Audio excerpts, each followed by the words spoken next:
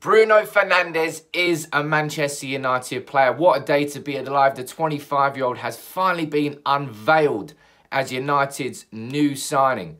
And given that we were quoted £50 million for Sean Longstaff in the summer, the €55 million upfront fee seems pretty damn reasonable to me for a player who could become an absolute game changer for United. His position in Solskjaer's team is without question. It's going to be that number 10 role. That position where United have been starved of any real quality. That position that links the midfield to the attack. That is where Bruno Fernandes is going to slot in.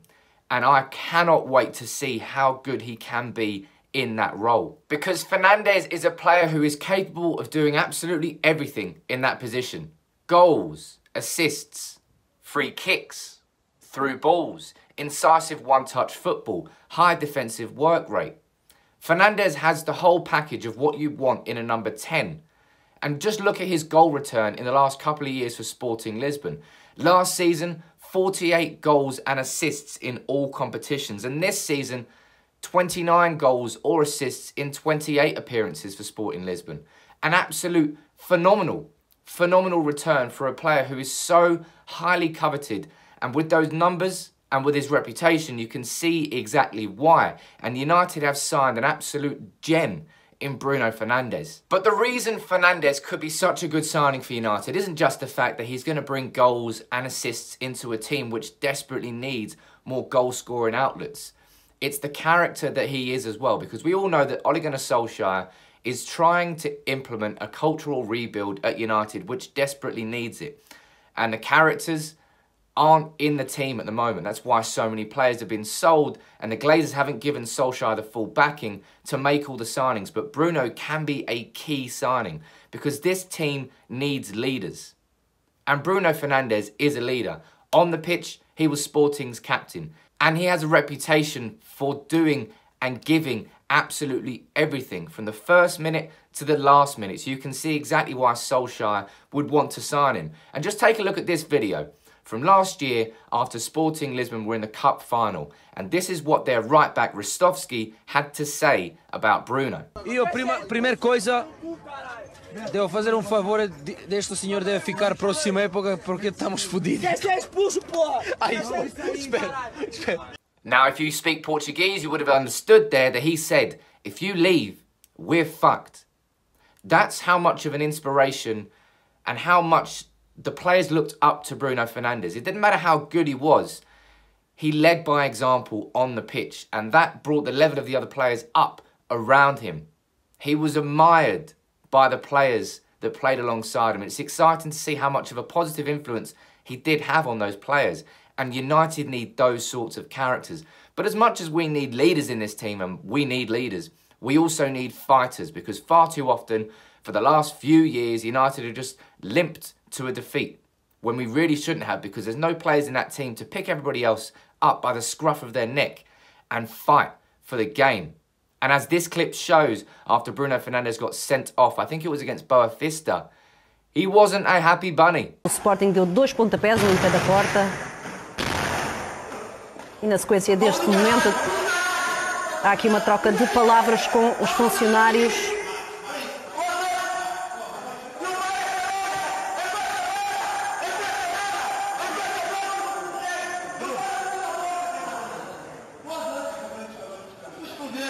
We need players like that have a bit of fire in their belly and that have a temper. And he certainly can do a little bit of shithousery as well. And we need all those in the team. If we're doing this cultural rebuild off the pitch, we need that cultural rebuild on the pitch as well. And United were always known for fighting to the last minute. It didn't matter if United were 1 or 2 down going into the last 15 minutes. You knew that United could do something. We've lost that. Bruno Fernandes can help bring that back into the team. And one thing I really want us all to remember, whilst being excited about Bruno coming to United, we have to remember how big a move this is for him. Huge move to leave Sporting Lisbon, to leave a club that means so much to him. And as you can see from his goodbye message that he released, the club really does hold a special place in his heart. Isto não é nada fácil. E obviamente vai ficar marcado para sempre. Adeptos, pessoas que trabalharam comigo, tudo. Jogadores, tudo. We all need to have patience with Bruno Fernandes. He could come in and hit the ground running straight away. But moving from Portugal and Sporting Lisbon to Manchester and United is a huge move. When Bruno moved to Italy when he was just 17 for 5 years, he struggled. He was massively homesick and his girlfriend had to move over there at the time to help him. He's still with that girlfriend now.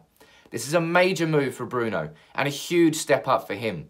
But he was the centre of attention, the man who every fan, who every player at Sporting Lisbon looked towards when they needed some inspiration. And he delivered.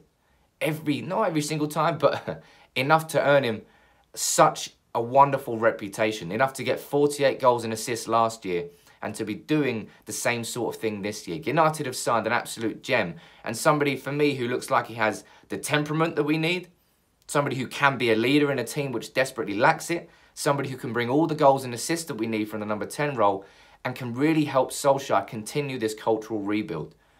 It may not work out with Bruno, just the same with any other player. But he's got a set of characteristics that I can see that a lot of United's signings and big money signings haven't had in the last few years. And I'm very excited to see what he can do in a United shirt. Now, as we all know, Friday is transfer deadline day. And you may have seen on Twitter that I am taking part in Deadline Day Live, sponsored by Snickers over on the Ball Street channel. There'll be a link in the description. It starts at 7:30 p.m. on Friday night. I'll be on there answering questions about the transfer window so far, Bruno Fernandes, how United have got on in January, and maybe even if we are chasing a striker that day, what's going on. So make sure you follow that link in the description. Come over to the Ball Street channel and join in on the Deadline Day Live there, sponsored by Snickers. I'm looking forward to it and hopefully we can get a signing of a striker on Deadline Day to match Bruno Fernandes. But Bruno is the one that is in the bag. Bruno is a United player. Welcome to United, Bruno. Fans will take you under their wing. And I hope you can settle in Manchester. I hope you enjoy playing for United. And if you can give us the same sort of, just everything that you gave for Sporting Lisbon, bring that to United, you're going to be a hell of a signing. So welcome to United.